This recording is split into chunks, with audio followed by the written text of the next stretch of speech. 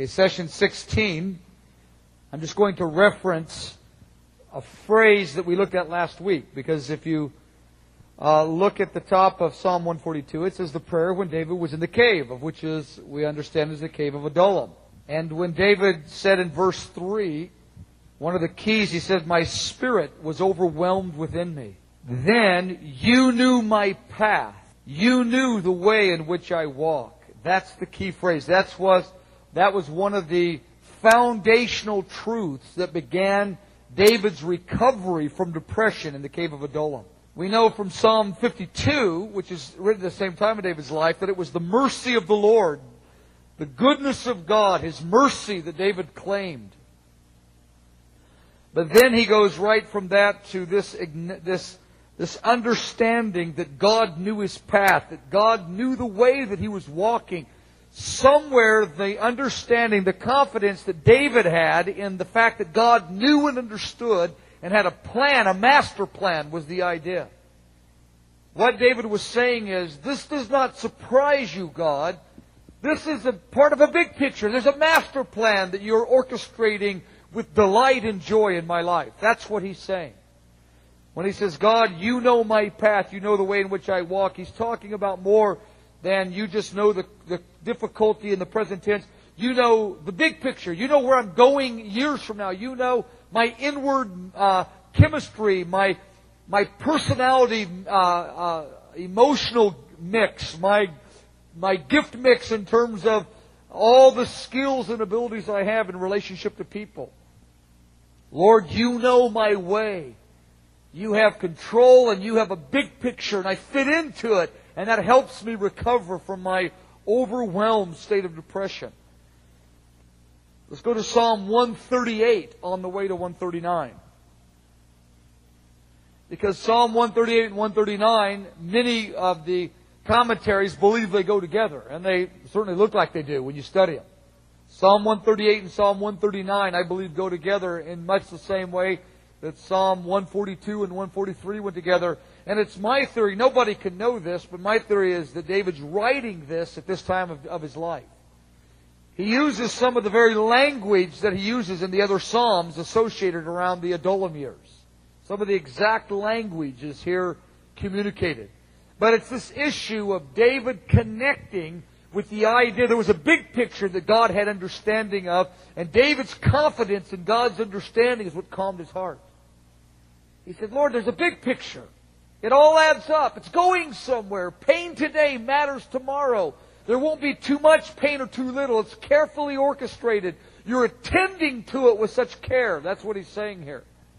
And when that connects with our hearts, we really relax on the inside and say, hey, something good's is happening here. Psalm 138, verse 1, I will praise you with all my heart. There's wholeheartedness. This is the wholeheartedness, the psalm that we just looked at in the last session where David said, I will offer freely praise. It's that spirit of wholeheartedness. Look at verse 3. And the day I cried out, you answered me. You made me bold with strength in my soul. So we know that David's writing these psalms in a time when he's really under great duress. He's in a time where boldness in his soul is in question. And it's a time of trouble. And I place that at the very season that we're studying in his life right now, where God answers him when he wrestles in prayer, but boldness strengthens him instead of timidity and fear that I believe was really, and shame, which was really undermining David in the Adullam years until he struggled. It says in verse 5, yes, they shall sing of the ways of the Lord, for great is the glory of the Lord. Though the Lord is on high, here's the idea, He regards the lowly, but the proud He knows from afar. He says, though you're on high, you are regarding me in my lowly situation. That's what Psalm 139 is all about. Verse 7, he says, you revived me. It's that same needing to be revived as Psalm 142 and 43. It's the same language as that psalm we looked at last week. And he says in verse 8, the Lord will perfect that which concerns me. Here it is. Here's the big picture. He says, there's a big picture. And the Lord will complete it, is what it says in the margin. The Lord will finish the vast portrait that He's painting of my life. He will finish it. He won't leave it unfinished. And then he goes right from this confidence that there is a big picture, there's a master plan that God's attending to with great care. He goes right into Psalm 139, which talks about God's knowledge of the intimate issues of David's life. And it was the knowledge of God's involvement, the knowledge of the big picture, again, that gave David, I believe, was some of his first steps of recovery out of the despair of Psalm 142, verse 3. God's going to perfect David's life, and He's going to perfect your life. He's going to make sense out of today's struggle. It's going to make sense tomorrow. That's what David's connected to. There's 4 sections of Psalm 139. And like I've said of several of the other Psalms, this is considered historically as one of the great Psalms. You know, one of those top Psalms studied through history. One of the grand Psalms, Psalm 139. And undoubtedly most of you are familiar with it. We're just going to look at it briefly. Again, just kind of get you a little bit aware of it so you go and study it. And again, studying it is really important, but until it gets into your prayer language, until it gets into your dialogue with God, these passages really won't help you. They're just interesting. It's like looking at a menu when you just hear the word preached. But if you don't take it and eat it and digest it, if it doesn't get into your language, your dialogue with God, these things are just interesting menus at best. So that's my challenge to you. But there's 4 sections of Psalm 139. Verse 1 to 6, which is I don't know. I was going to say my favorite. I don't know. I love it all. It's all great. Psalm 1 to 6. David talks about God's omniscience, omniscience, omniscience, all-knowing, omniscience. God knows everything. That's what omniscience means. The omni meaning all, and science means knowledge, all knowledge, omniscience. Verse 1 to 6, David is magnifying God's omniscience. Verse 7 to 12, His omnipresence. It's the same word omni, all presence. His omnipresence. He's everywhere. That's what verse 7 to 12 is about, the omnipresence of God. Verse 13 to 18, His omnipotence. His all power. All power. Omnipotence. That's verses 13 to 18. And then verse 19 to 24, he turns it into prayer. And it's a pretty tough prayer. But what David's really saying is, David really goes after God destroying the wicked through the book of Psalms. But really what he's saying is destroy everything that destroys righteousness. That's what he's saying at the end of the day. In time and eternity, remove everything that hinders your righteous purpose. That's the strength of David's heart. It's not personal vengeance. It's David's zeal that the righteousness of God would be unhindered and every hindrance would be removed. God, in this last part, David wants God to defeat all the enemies of God. Everything that stands in enmity with God to be removed. All the enemies within him, sin, and all the enemies outside of him, the wicked, whether people or demons. He wants all the enemies of God, within and without, to be destroyed. And he's praying that the enemies within him, sin, would be dealt with. He wants everything that opposes the will of God to be removed. Okay. Look at verse 1 to 6. We'll put more time in 1 to 6 than the other ones.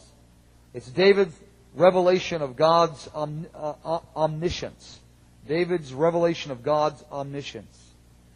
He says, "O Lord, you have searched me and you have known me." What a phrase. Now it's interesting language because God doesn't actually search anything, because to search something implies that God lacks knowledge that He has to exert energy to attain. And so He's using human language. He's really saying, in essence, you have known the absolute innermost parts of my being. To say you have searched me and have known me means that you have thoroughly acquainted yourself with every single thing that deals with me as a person. You know me intimately. You have full knowledge of who I am.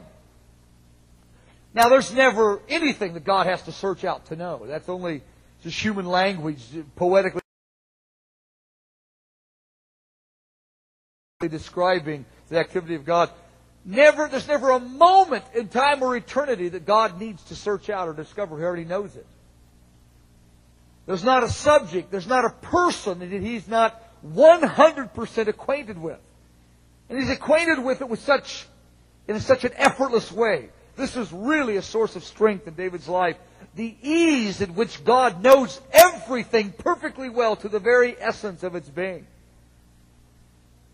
He says in Psalm 17 verse 3, the same idea. You've examined me. You've uncovered you have knowledge of the secret corners of my being. And to know that you are known to that degree and cherished is a very powerful reality. To know that you are that known and yet cherished is a very powerful reality. See, the unbeliever is afraid that God knows everything. They don't like the idea of God's omniscience. If God knows everything, they're in trouble. They're imagining that they're getting away with things. But to the believer that understands the doctrine of grace, God's omniscience is the greatest source of delight. The fact that He knows, we go, oh no, He knows. God says, I know the cry of your heart. I know the longing in your heart to be mine. Oh, I always thought all He knew was the bad stuff. He goes, no, I see every longing, every motion of your heart to me, I see it. Matter of fact, God rewards us, and He even defines us based on the movements of our heart to Him, not just on our attainments. He has such thorough knowledge. So for a believer, because we have redemption, our failures, because we come with a wholehearted repentance. We don't want to walk in our failures. The Lord forgives us. But our longings He rewards and esteems and defines us according to our longings. So the omniscience of God is a very powerful reality. That He knows us thoroughly and He cherishes us. That's an emotional dimension of God's omniscience. That we feel cherished and God knows every broken part of us and likes us. Wow. The war's over. He knows it all and He likes us.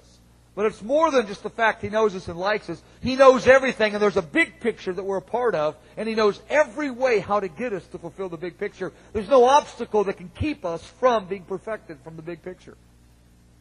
That's a very, very comforting thought. He starts off the psalm in verse 1 with, Oh Lord. He starts it off with adoration. Oh Lord, because he's coming right off of Psalm 138. Oh, verse 6, Psalm 138, Lord, you're on high. You have regard for the lowly. Verse 7, you're going to revive me. You're going to perfect me. Verse 8, oh Lord, he's breaking forth in adoration. And I love it. He says, you have. You could just say the 4 words, oh Lord, you have. Insight from God about God is what thrills our hearts. Oh God, you have, put ... and you can fill in the blank with any of the attributes of God. David's adoration, the essence of worship, is when God gives you insight about God that comes from God. Oh Lord, I love you, you have, and he begins to describe the omniscience of God. But adoration is based on the revelation of God's name, on His attributes. And this is just one attribute. It's the beauty of God's mind, His omniscience. But that's really the essence of worship, when we tell God what He tells us about Himself, and it fills our heart with adoration and awe and wonder. He says this, I like, again in verse 1, he says, Lord, you have searched me, you have known me. He makes it personal. Throughout Psalm 139, it's all personal. It's not just doctrine about how things are. It's all really personal. And I challenge you to put your name, wherever David says, I and me, put your name in there. This is an intensely personal psalm. Because when you know that God knows everything about you and likes you, and you know that God knows everything about the obstacles in the present and the future and promises that you're going to win, that something goes off inside really powerful. You go like, hey, it's not so bad anyway, after all, is it? And this is what began David's recovery in the Adullam years. He goes on now, begins to map out outline the arenas of life. He says, for instance, you know my sitting down and my rising up. He knows when I sit down to rest, you know when I rise up to act. You know when I'm resting, and you know when I'm acting. You know when I sit, and you know when I rise. You know my outward life, is what he's saying. Both dimensions of my outward life, the resting and the activity part of my outer life. But it goes beyond that. God doesn't just know when you sit and when you rise. He also knows your thoughts from far off. What a powerful sentence. And it's very personal. It's not you understand the thoughts of people. He says, you know my thoughts, God, from far off. This is His inner life. He doesn't just know your outer life when you arise and when you rest, when you act and when you cease acting. He knows your thoughts from far off. And this is a very powerful reality that the motions of your heart, the motions of your mind, before the thought is ever formed, when it's in seed form, He knows what it will come as it's germinating. He knows what it will be when it's fully thought through. You know, you're saying, well, let me think. It's right there. The Lord says, oh, I already know what you're going to say, not just in the next 4 or 5 minutes, what you're going to say in the next billion years. When the thought is still far off, when it's barely germinating in your soul, I know the establishing of the thought. I know the development of it. I know the outcome of that thought on your life and everybody's life around you. David says, God, this is staggering. He goes, I feel safe. And you like me and you know my thoughts, and you promise that I'm going to enter into the fullness of your plan, that you really will perfect my life? He says, yes. Isn't that something? God never misinterprets anything. He understands your thoughts while we're grappling with them, while we're forming them, while we don't even know 3 and 4 levels of the complexity of the motive, and well, maybe this, maybe that, or this situation will change it. He knows all of it. All the complexity of every thought you've thought. He fully interprets it well, and David felt that. Before they even took shape, he knew it. In other words, he's saying in verse 2, my actions and my thoughts, my outer life, my inner life, he says, from morning to night, every single insignificant thing, from acting to thinking, you already know it. Verse 3 is going to stay on the same concept. You comprehend. You comprehend my path and my lying down. There we have the path again. That's the activities. The lying down is the resting. It's the same thought as verse 2, arising and sitting. He says, you know the path. You know when I rest and you know when I act. The passive and the active dimensions of my life. When I'm running and when I'm sleeping. When I'm acting and when I'm waiting in passivity for things to be done on my behalf. You know everything happening in me. He says, you comprehend it. It's interesting, in the margin it says, in the New King James here, it says that you winnow it. And that's what the Hebrew word is. When they would thresh the wheat and they would winnow it, what they would do, they would go to a piece of land that had a little bit of height to it, an elevated, on a hill, and they would take the wheat and they would beat it. They would thresh it. They would beat it so it would be separated, the good part from the bad part. And then they would take the wheat and they would throw it up in the air, just gently. And whenever the breeze would come, because it'd be on a mountain, on a hilltop, and the wind, because the wheat was actually heavier, and the chaff is lighter, the wind would blow the chaff away, and the wheat would land back down there, and then you'd have a nice, good stack of wheat, and then you'd bundle it all together, have sheaves. And so to winnow the wheat means to throw it up, and it sifts it. It sifts the wheat from the tares, the chaff, the fake stuff from the good stuff. It blows it away, and he says, you sift through my path and my resting, my running and my sleeping. You sift through and know what's good and what's bad. You know what's lasting and what's not lasting, what's reality and what's just fantasy. You can sift through it all. You winnow. You comprehend thoroughly. When I run, that's my path, and when I rest or sleep, that's my lying down. He says in a general way at the end of verse 3, you comprehend everything. All my ways. Body, soul, and spirit, mind, emotion, and will. You know me thoroughly, God. You know me thoroughly. You say, well, of course He does. Well, it's one thing to know that kind of on a true and false test. It's another thing for it to touch your soul. Because what David says at the end of verse 14, he goes, these things my soul knows very well. He says, I've been brought into a living understanding of this intimate knowledge you have. That means you like me because you see the motions of my heart towards you, and you have forgiven me for my error, and you are going to perfect that which concerns me. He says in verse 14, I know these things very well. What a powerful reality. Well, he's talked about David's thoughts and his acts. Now in verse 4, he's going to talk about his words. Thoughts, words, and deeds. Verse 2, 3, and 4. He's going to talk about his words now. He's talking about his thoughts and his deeds. Now he's going to talk about words. There's not a word on my tongue. But behold, O God, you know it altogether. It's the same thing. Before the words are fully formed, God knows them. He knows the motive of the words. Look at the phrase, you know it altogether. He knows the reason it's spoken. He knows if it will bear fruit. He knows if it's a lie. He knows if it's well intended but misunderstood.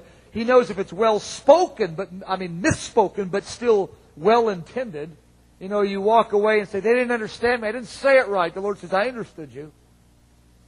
The Lord says, I understand deeper than you understand. I like you. Isn't it something that somebody knows your words altogether? Every level of your words. The truth of them, the wisdom of them, the motive and intention of them. He knows when you get in a jam and you blow it and later you cry out to God, He truly believes you. He knows when you've repented. I like that phrase altogether. But here it is. Here's the beginning. Here's that phrase that we just looked at. Behold, O God. Behold, O God. There it is. It's like the last session. David breaks out and he goes, Behold, O God. Suddenly, the revelation of God is before him. It's the same language. He's wrestling with the Lord in Psalm 138 in prayer. And on Psalm 139, the breakthrough comes, just like in the last session, like we looked at in Psalm 54, verse 4. When David wrestled in prayer and he said, Behold God, here it is again, Behold God. It's what Isaiah said in Isaiah 40, that the forerunner is supposed to proclaim, Behold your God. It's bringing people into interaction, living understanding of God. And when the knowledge of God awakens in the soul, everything begins to look different. Then he goes on in verse 5. He says, You have hedged me behind and before. There's the hedging. The margin says, You've surrounded me. David's aware he's surrounded by the presence of God everywhere. God's knowledge and God's presence surrounds him. God's presence is behind him in his past, and it's before him in his future. When the ungodly or the unbeliever looks back, all of their sins are recorded. And God is behind them, recording everything they've done. They'll give an account. But when the believer looks back, they're all forgiven and they're erased. And only the motions of your heart towards God are remembered. Now that is an incredible reality. He says, when I look back, behold, you're behind me, but you're also in front of me. You're behind me, forgiving me and rewarding me. Forgiving me for error, rewarding me for good. You're in front of me, providing and guiding. He says, it's mysterious how you do this, but when I look back, you always guided and provided me when my heart was towards you. As surely as God has guided you years ago, He is guiding you right now for the future. He's in front of you. He steps ahead of you, guiding and providing, setting things into motion that will come around and touch your life for good. There are things being set into motion in people's thoughts, words, and deeds that they're not even aware of that will come back and serve the purpose of God in your life. God has this fantastic tapestry of events He orchestrates worldwide. There are people that don't know you and you don't know them, but what they're doing now will end up serving the purpose of God in your life in a week, a month, and a year from now. And they don't even have any way of knowing it. The Lord orchestrates it all. There's no accidents. You can't escape the Lord. Some people want to turn back and just go backwards. Well, the Lord's there. The Lord will confront us there and discipline to recover us. Some people want to get ahead of the Lord. Well, you can't outrun Him or outsmart Him. He's ahead of you. He's already standing in the path. He's behind us and He's in front of us. We can't escape Him. We can't outrun Him. We can't get away from Him. The unbeliever will meet Him in judgment, and the believer will meet Him in discipline and reward. Any way we go, He's there to train us and to bring us into goodness. David says, I just give up. I just want to do it your way. Is it a distant presence? No. It says here, you hedged me behind and before, but you lay your hand on me. It's an intimate presence. There's an embrace. He says, your hand is embracing me. Doesn't have the word embrace, but it's upholding with affection, as well as restraining us with discipline. The hand of God is that which releases affection, and that which releases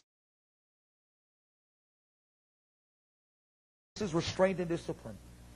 David says, I know you're in front of me. I know you're behind me. You're preparing the way. You're providing and guiding. You're rewarding and forgiving. And in the midst of this, your hand is touching me right now. You're stopping me from things I don't even know why you're stopping me. And you're loving me in ways I don't know how I could ever deserve the love. I feel love and I feel restrained. I feel your hand is upon me right now. What a powerful reality. I mean, these are massive subjects. Again, verse 14, David says, I know these, my soul knows these things very well. He breaks out, and again, in verse 6, in worship. Oh, such knowledge. He goes, it's too wonderful. He goes, my God. He goes, this is an amazing thing. This is an amazing thing.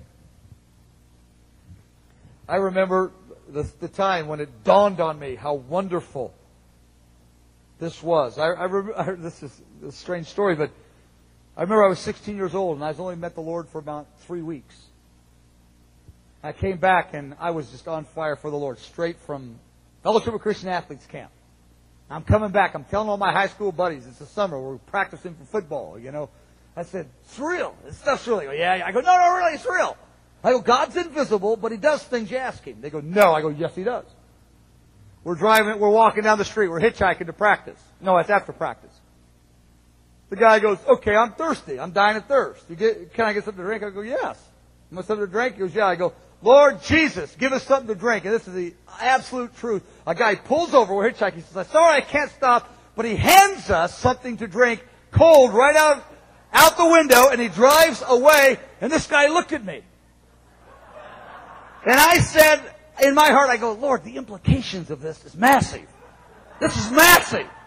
I mean, I never forgot that. The guy pulls over, hands us, so we are here drinking this cold drink.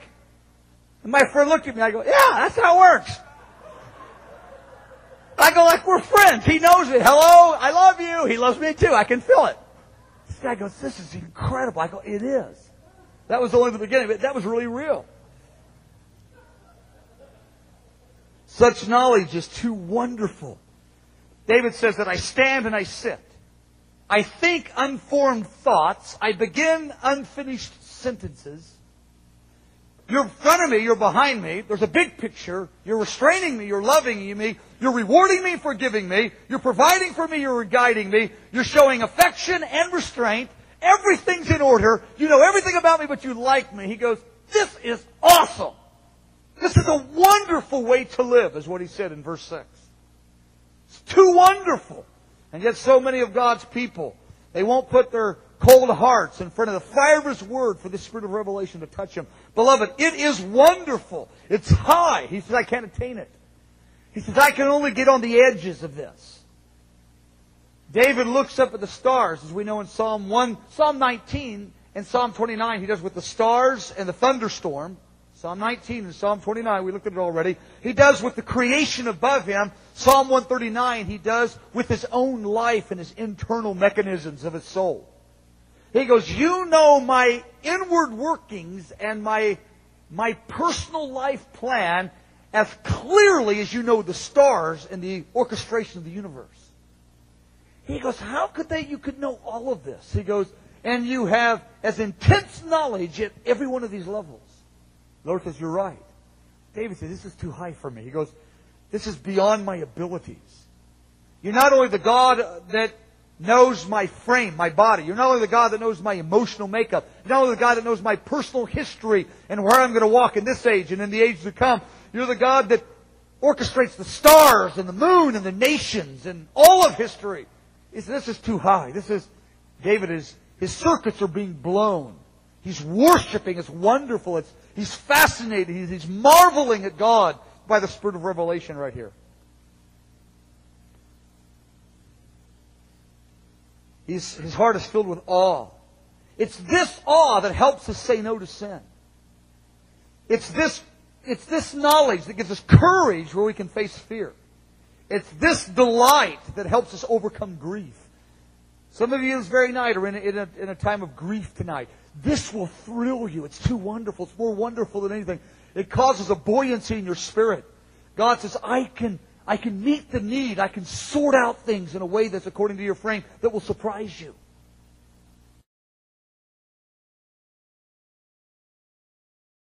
David says, this is wonderful. I believe he's writing this in the Adullam days. I truly believe it because, again, Psalm 143, verse 3, and he says, it's the fact that you know this is what's helping me spin out of this despair. You know all these things about me. Now, here's the issue in verse 6. It's so wonderful, I can't attain to it. If God's knowledge is so awesome, and God's knowledge is only one of His attributes, one of many, many attributes, what is the sum total of all of His attributes on full on? His power, His love, His justice, His mercy, His knowledge, every attribute fully on full throttle, if you will, in full combination. He says, your knowledge overwhelms me when everything is on, which it always is. He says, God, I worship you.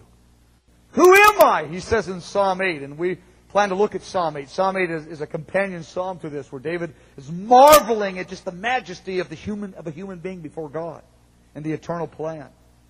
He's talking about the majesty of the intricate makeup of the individual. Psalm 8 is talking about the human being as he stands before God's eternal plan, the high place of dignity he has.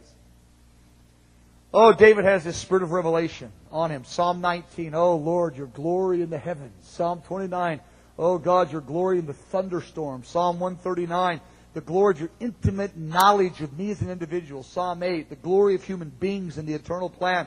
David lived and fed on this knowledge that God gave him. Verse 7 to 12, now he's transitioning from the omniscience, God all-knowing, to omnipresent, that God is everywhere.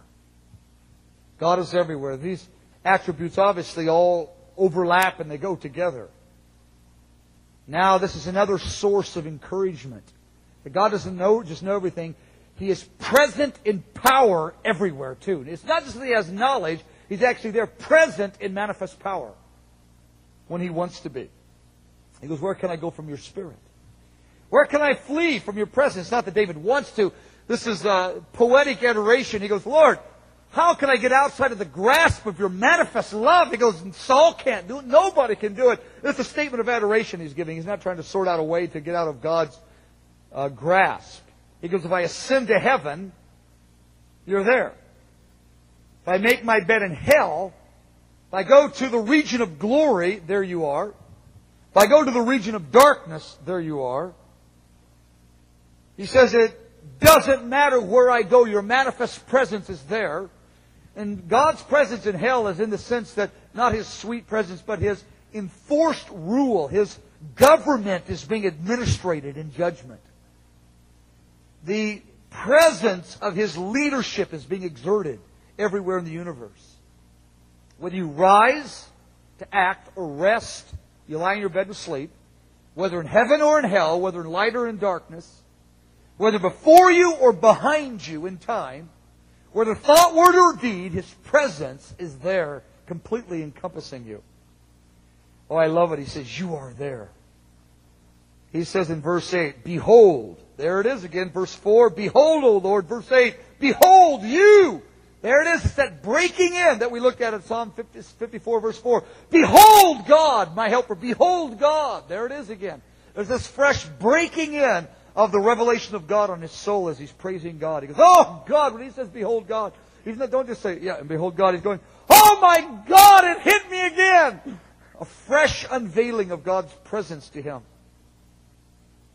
I believe he's in the Adullam years right here, and God is causing his soul to be restored from the despair and the depression. It says in verse 9, if I take the wings of the morning and dwell in the uttermost parts of the sea, even there your hand will lead me. Behold, your hand shall hold me. The wings of the morning is just a phrase that some say it poetically speaks of even the speed and the distance of the morning breeze. Others say it's the morning light that he's referring to. It doesn't matter if it's the morning, it's the breeze of the morning or the light of the morning. The wings of the morning, that speed at which God's light, or whether it's light or wind, it's the idea that speed and distance have no bearing on God. The wings of the morning, He's everywhere. The wings of the morning, whether it's light, its rays are shooting forth 186,000 miles per second, or the wind is blowing, God's already there. Or in the uttermost parts of the sea. The uttermost parts of the sea. Now, David's living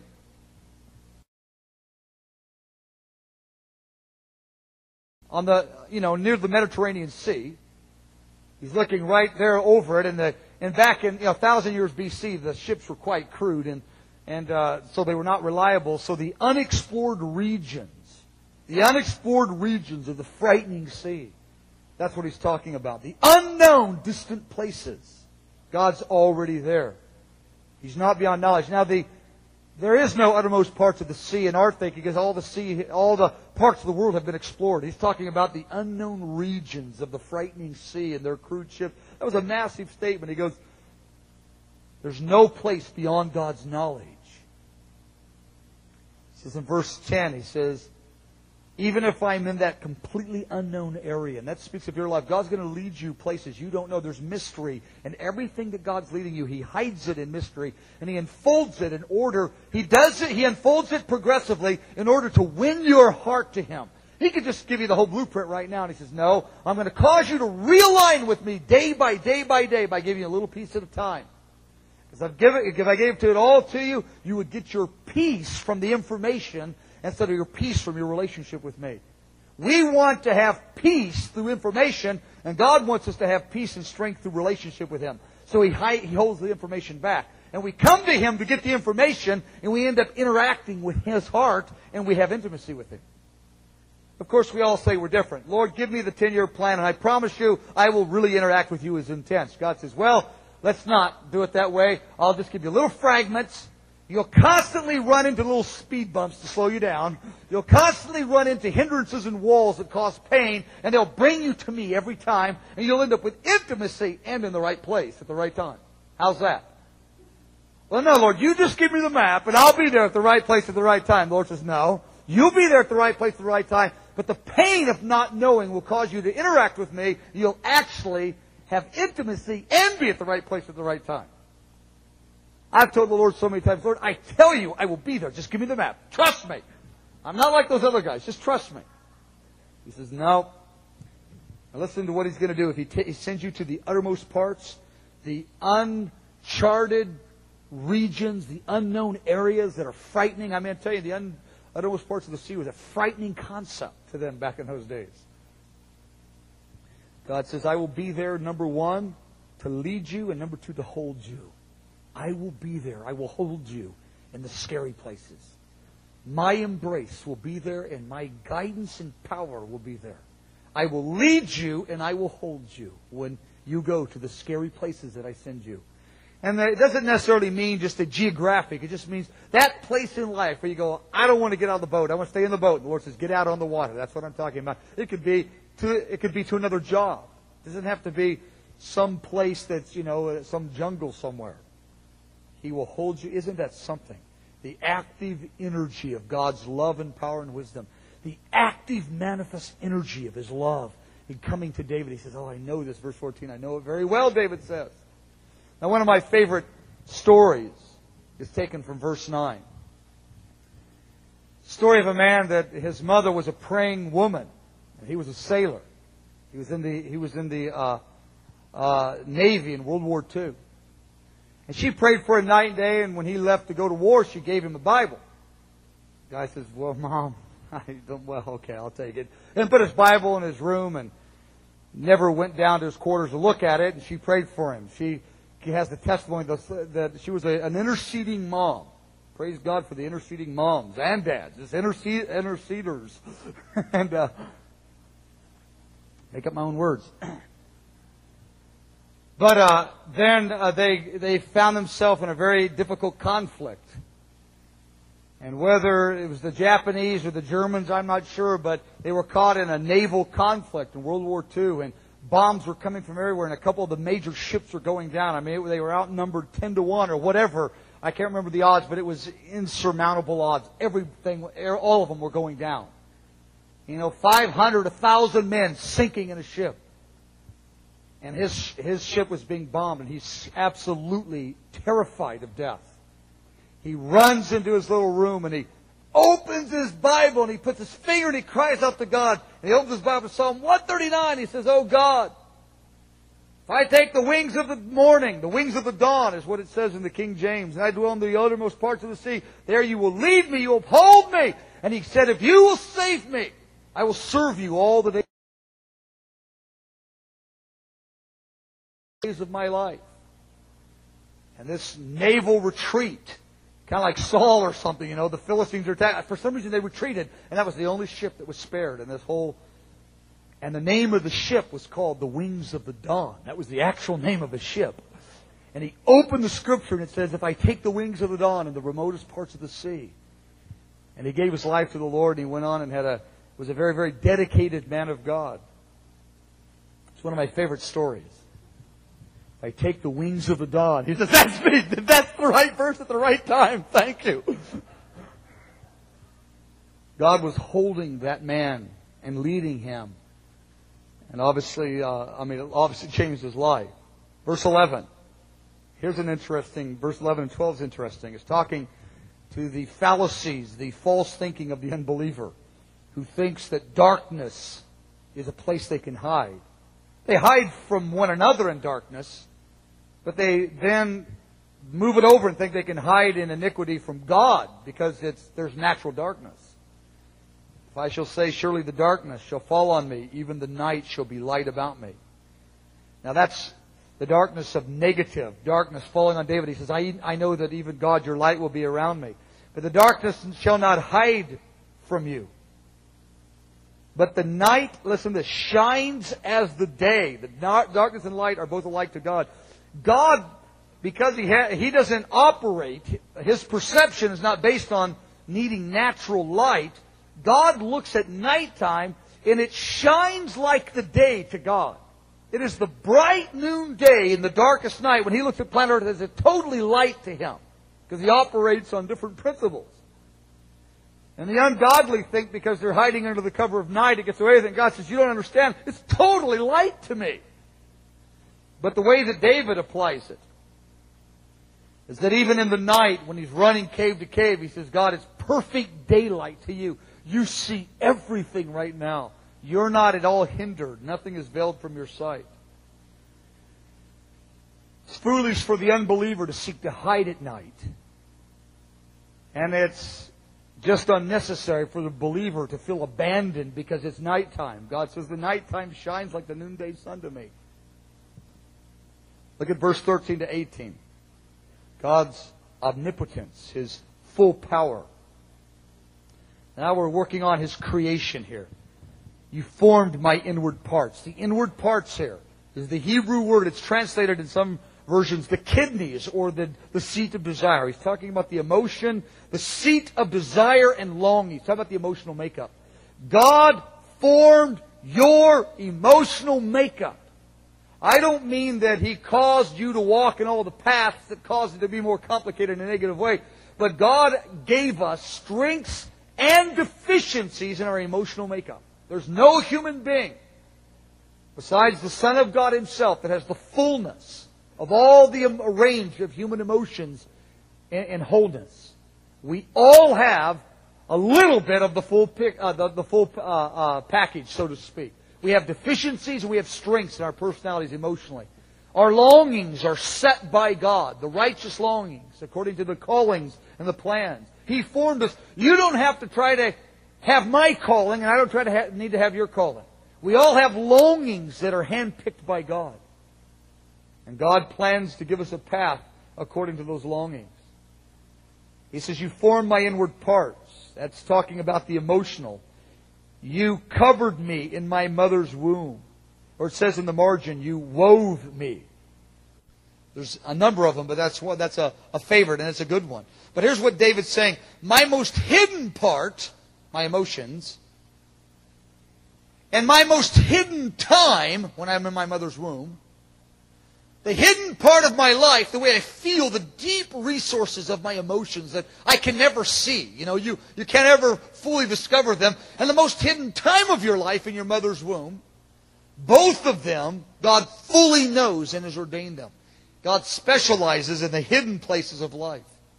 He specializes in the dark, in the hidden places that men can't see.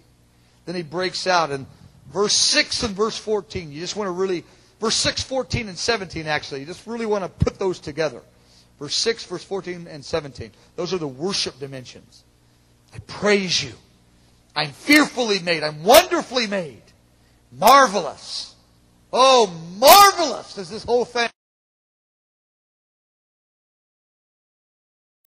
Marvelous. My heart is filled with marvel, is what he's saying. David was marveling. He was wonder-filled. Wonderment and marvel touched him when he considered these things. He's fearfully and wonderfully made. That's a phrase that we hear, but I don't know if we've really thought much about it.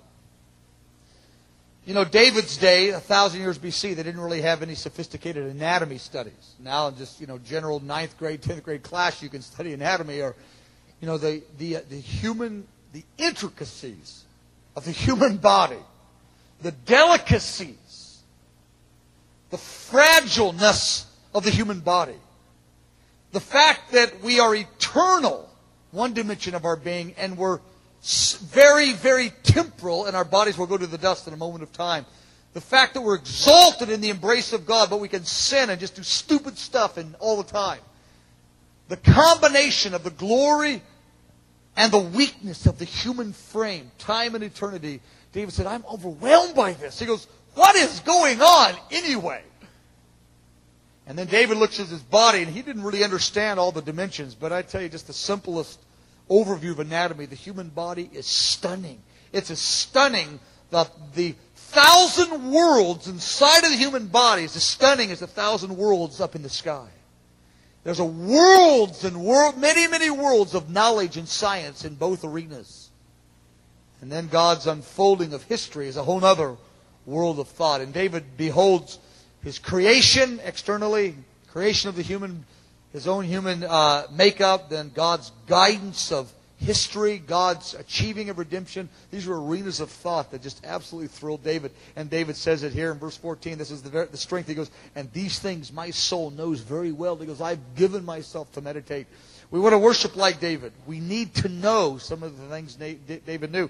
When David says, this is something I know very well, beloved, this is like a major neon sign. Heart of David, developed here, here, here, here. Wonderful, fearful, marvel, awe. These are things you need to live like David.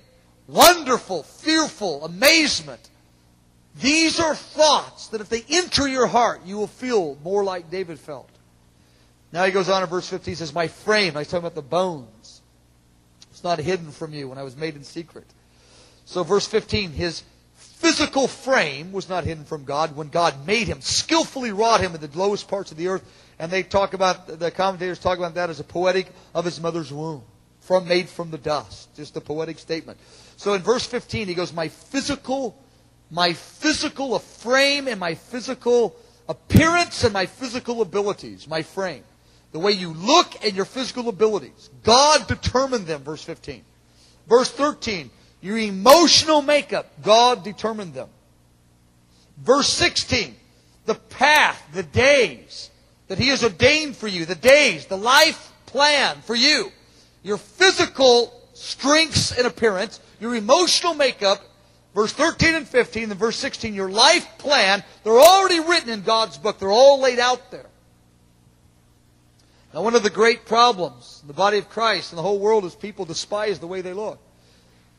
Most people, there have been surveys done. Well, I read one survey where they went to these highly successful people, and 95% of them detested the way that they looked. Most human beings do not approve of the way they look. So it's just the fact of life across the whole earth. And then the image is put forth of what you're supposed to look like, and the people using the image hate the way they look. And they think, boy, I wish I looked like I did in that picture, you know.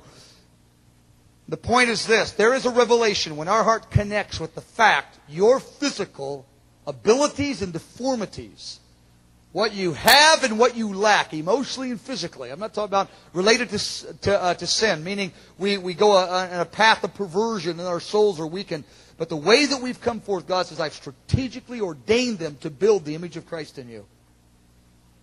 And I believe there are some things that we can change, and the Lord permits us to change them. But God wants us to reconcile, verse 13, our emotional makeup, our emotional passions and longings. Verse 15, our physical frame, our looks, appearance, and defects. God has orchestrated them to, and verse 16, the path that He's called us to. Everybody wants somebody else's calling, somebody else's lifestyle, somebody else's journey. And God says to David, reconcile these things. I am leading you, David. It's me leading you. These are things that cause you to grow in me. These are weaknesses and strengths that have a combination of producing love in your heart when you meet me in every one of these three arenas. Your emotional capacities, good and bad, your physical, good and bad, and your life path, your calling, and the way that God leads you, good and bad. He says, reconcile with those three things. They produce love in your heart if you can find me in those three arenas. David says in verse 16, your eyes saw my substance while I was being formed, and in your book, talks about a book, everything was written all of my days. The days fashioned for me when there wasn't even any of them done yet, they were already written in the book. Your days are already written in the book. I've used this analogy before from this passage several times over the years here, but it's like if I talk to an angel that's been assigned to minister to me. He's really got a lot of work. He sits down, if he appeared to me and had the great book, and he said, Mike, let me show you. He shows, this is when you were 6 years old. It was all written. I go, oh yeah, I remember that. That was cool. He goes, look, at 8. That's what happened from there. I go, yeah, I never saw the connection. That really does connect. He goes, here's when you're 15 and you first met me. This is when you got into the crisis when you were 18 and you said, oh God, this will never work. And the three things. And look, every one of them worked out. Here, you're 22, you're 24, you're 26. Look how they are. Oh yeah. And he goes, and this is the thing you prayed for when you were 30 and here you're 32. That's all written down there. He goes, and here you are now today and here's your prayers. And he goes, oh, I can't show you the rest of the book. But it's already written. As surely as yesterday was written, tomorrow is written too. And as surely as God met you, and He held you and led you, He will do it. It's already here. I can't show you. I'd love to show you. But the Lord says it will cause you to align with Him in a more intense way if I don't show you. But it's already written in the book here. All your days are already written down there. I'd say, oh, come on. Just give me a little peek. He goes, no, I can't do it. That's a made-up story, by the way. Some of you look at me and go, what happened then? No, it's just a made-up story. The book, verse 17. David breaks out again. Verse 6, verse 14, verse 17 are the real crescendos of praise. How precious. Oh, how precious your thoughts are to me. He says, how great is the sum of them. If I could count them, they would be more in number than the sand of the sea. Then when I awake, I am still with you. David's talking about, he says, it's so numerous. If you could take, this is literal, this is not just poetic. If you took all the seas of the earth, all the beaches, and counted every grain of sand, it would not outnumber the thoughts God has about every thought you have had, everything you have done, time and eternity. God's thoughts towards you individually are literally more numerous than every single grain of sand on planet Earth. The fact that a king so exalted thinks about you so much. One of the great doctrines of life that David knew so well, that God thinks on him infinitely. God thinks on us in love. He's thinking on ways. He's thinking on how He pardoned us, how He's going to bring us into His beauty, how He's going to train us. He's thinking about our calling in eternity. Did you know you have a calling in eternity that God has already established? God's thoughts about you. You can't get the rich and the famous to give any time to the lowly. King of all the ages is consumed with thoughts about you. You're not the one. You didn't talk Him into it. He had thoughts about you before you cared about Him. David says, how precious. He goes, you think about me all the time. He says, this is unbelievable. You know, when Somebody remembers your birthday or a special day in your life and they acknowledge it, and they, in that sense, by acknowledging a special day, they celebrate that event in your life. There's another time when you're going through the most difficult time and somebody with sympathy understands and you feel heard and understood. God says, I celebrate, and I have the pain and the understanding of your pain. I have understanding of your pain. I have all the arenas of your life. I understand them all, and I'm with you in them.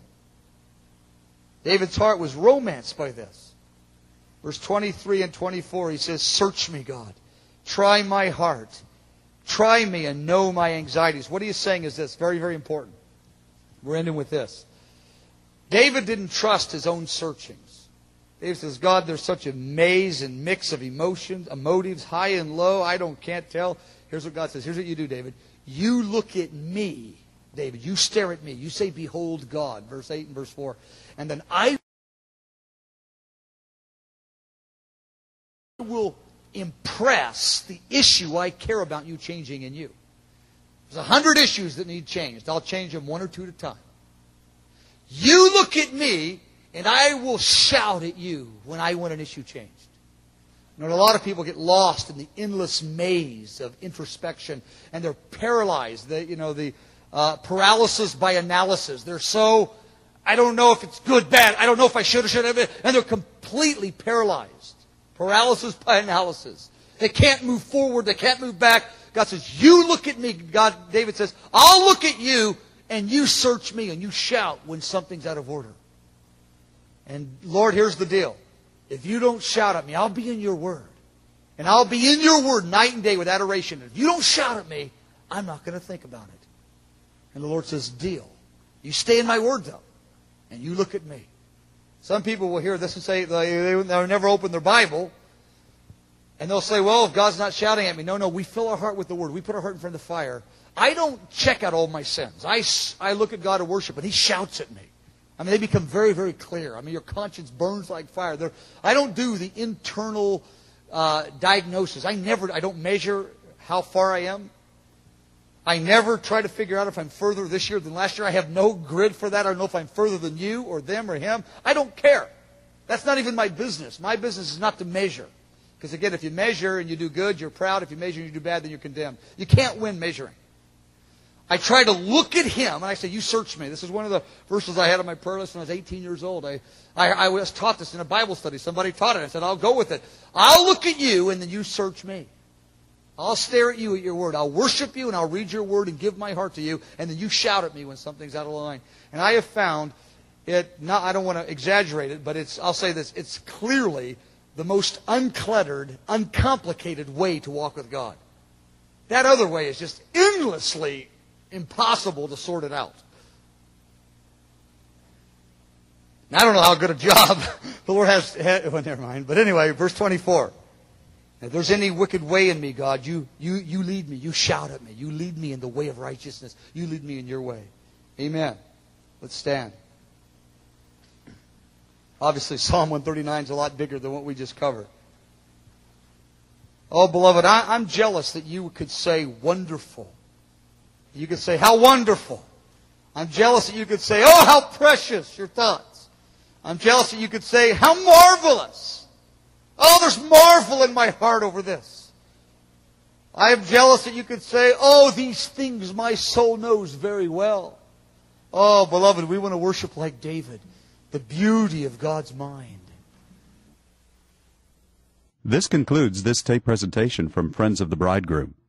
For more information on resources available from Mike Bickle, as well as news about upcoming conferences and live broadcasts, visit our website at www.fotb.com. Thank you.